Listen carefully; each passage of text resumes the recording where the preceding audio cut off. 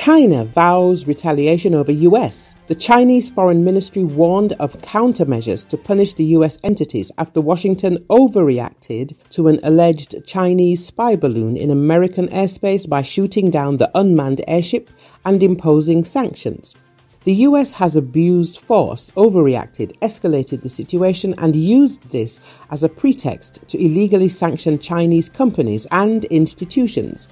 Foreign Ministry spokesman Wang Wenbin told reporters at the briefing in Beijing, China is firmly opposed to this and will take countermeasures against relevant US entities that undermine China's sovereignty and security in accordance with the law. Wang offered no specifics on what retaliatory measures are planned. He made his comments after Washington added 6 Chinese entities with alleged links to China's supposed spy balloon program to an export blacklist. Chinese officials have claimed that the balloon that crossed North America earlier this month was an unmanned civilian airship that was blown off course and inadvertently entered US airspace. The US Air Force fighter jet shot down the balloon on February the 4th off the coast of South Carolina. Days later, President Joe Biden's administration claimed that the flight was part of a Chinese spying program that has targeted more than 40 countries. Beijing has denied those allegations and countered that the US routinely sends spy balloons over China.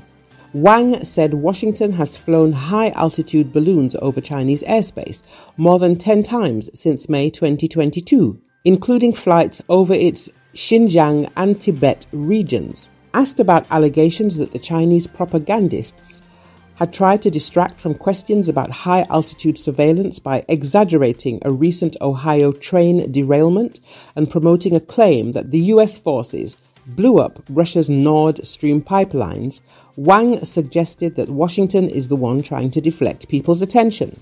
Western media outlets, which previously speculated that Russia sabotaged its own pipelines, was silent after US journalist Seymour Hersh reported last week that Biden's administration was behind the Nord Stream bombing, Wang said.